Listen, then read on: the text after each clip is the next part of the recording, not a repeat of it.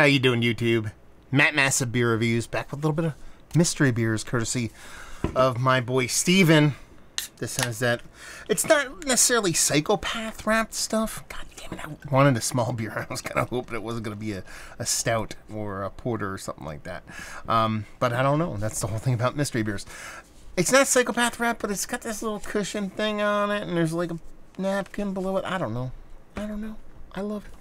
Look at that awesome pour, because I'm the pour master of the pour somethings. I don't know. I'm exhausted. I had a very long day at work. It was my last day at work until my baby is born. So this is what's today's date? The 24th of February. And by the time I post this, my baby might be born. Due date's March 8th, but I'm taking off the week leading up to my baby's due date, and then a couple weeks after. So I put in a ultra shift at work, trying to get every physical thing I possibly could get done that I had to be there for. I worked remotely before. Most of the stuff I can do is remote based, but anyway, back to the beer. Milk stout. It's got to be 2 fingers, infinite large head, because I pour awesomely, and just got this rich, dark kind of stout vibe, but it has this kind of mahogany tone kind of underlying it. So let's see if we can get a nose off this gigantic head. Quintessential milk stout through and through. You know, I mean, I'm getting, you know, just a rich kind of soft lactose married with a nice kind of bittering roasted malt.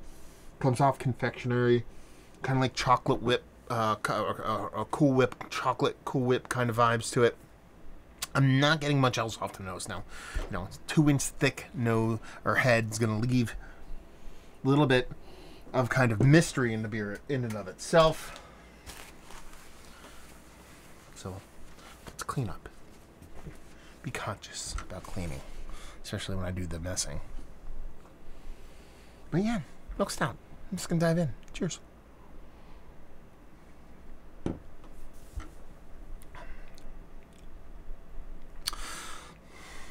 This has got to be one of his aged cans. There's no date in the bottom.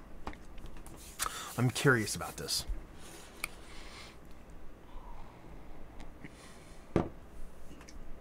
I say these has to be one of Steven's aged cans, because he's been known to send these off. But this is kind of like, what was it? What did he send me? It was a Treehouse Stout. But it had this kind of, just this thinness and this lack of oomph that only kind of aged beers can do. So I'm guessing that's where this one is too. I'm guessing this is somebody's aged milk stout.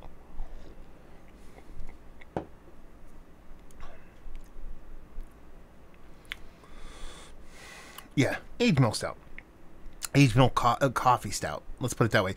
Only reason why I say that is because I get this kind of bittering component in it that I'm not going to attribute all that much to hops, so I assume there's like an echo of coffee passed on it.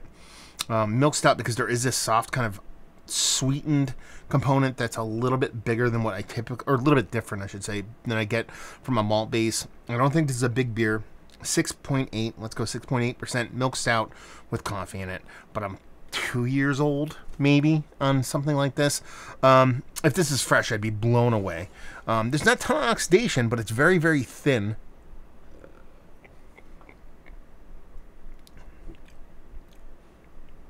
Yeah, it's really, really thin.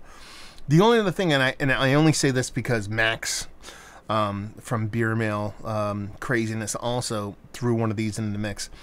The only thing I could see this being outside of a super old milk stout is a non-alcoholic stout, because it lacks something of an oomph to it that I think maybe alcohol doesn't bring. But I'm guessing this is more of just aged variety of stuff than anything else. So yeah, soft little. It's either a milk stout with no alcohol in it, or it's an aged milk stout with coffee in it. Done. 6.8%, I'm gonna say, even though I don't get any alcohol whatsoever off of this thing.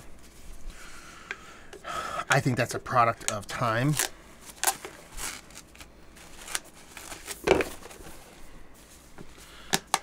Maybe I'm a little too exhausted. So what do we have here? We have Alvarium Heavy Metal Oatmeal Stout. Okay. I get that. I'm fair with that because milk stout, it could be a heavily dosed oatmeal stout. 6.6%. You're telling me this is a freshie, dude? I'm pretty sure this is saying this is very, very, very kind of thin for an oatmeal stout. And that's why I would say that, and I don't see a date on this. I don't know if you wrote a date anywhere. Heavy metal oatmeal stout, 6.6%. So I was dead on with the ABV. Keep refrigerated, do not age, drink now. Order through industry. I don't see any kind of date on this can. That's a weird beer then. If it's age, it kind of makes sense. I went lactose milk stout, but it's a heavily oated oatmeal stout, so I'm okay with that. Like I said, ABV was fine, but man, if this is fresh, this is probably one of the thinnest oatmeal stouts. Granted, 6% and change. It's not a big beer, but still, you're talking about a heavily dosed oated imperial stout or oatmeal stout. Goddamn, that's how tired I am. I apologize for the horrible review. Man, it's super thin and super unimpactful. Just that little bit of roasted malts, this thinness with this little bit of soft lactose vibes. That's your oatmeal on play there. Yeah, I don't know what to say about it. It's kind of underwhelming. I've dug what Alvarium has kind of dealt, at least what I've had via the guys up New England way. But, well, I got the ABV right, and my own brain got the kind of core of the beer right. I could have sworn this thing had some age on it. And if it didn't have age on it, I thought it was going to be like a non-alcohol beer. So, for all that, I missed. I missed quite a bit. And I don't mind. For a couple different reasons. One, because I never mind.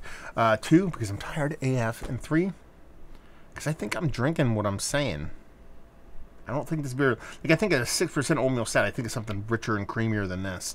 And it just lacks that. And that's kind of a bummer. So let's talk about it. Is it one of the better oatmeal stouts I've had as of late? No.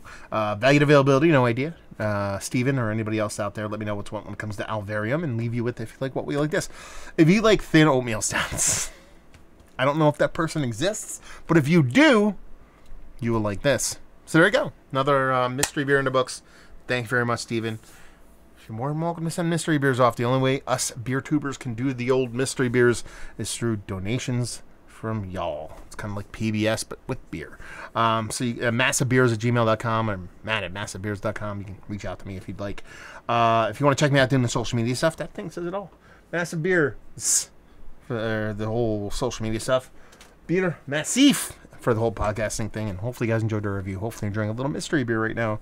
Hopefully see you next time. Cheers.